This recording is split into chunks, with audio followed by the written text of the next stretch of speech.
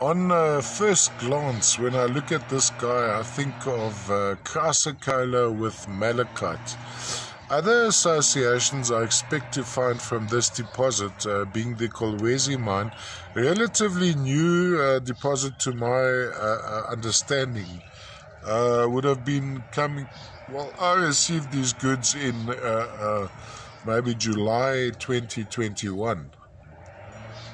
So it's most likely a relative pocket. And one of the things, yes, mining in the Katanga is ongoing, but the guys mine through various sections. Now, I'd expect them to avoid this section because they are mining for copper, and this is a solid chrysocolla matrix, so the copper content here would be very small, so mining wouldn't be economically viable on this particular section.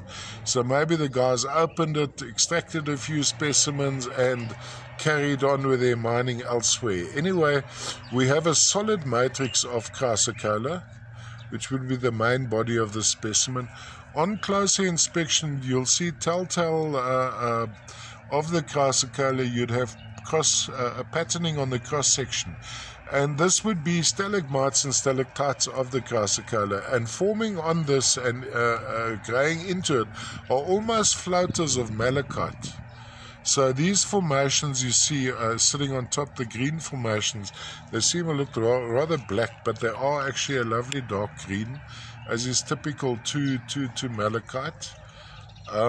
Would be bladed formation of malachite, perhaps malachite after or maybe got replaced by or replaced barite.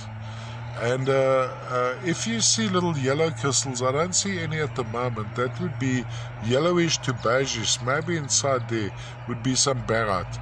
Also, other associations I expect to find from this particular pocket would be shattuckite. I don't see any on this.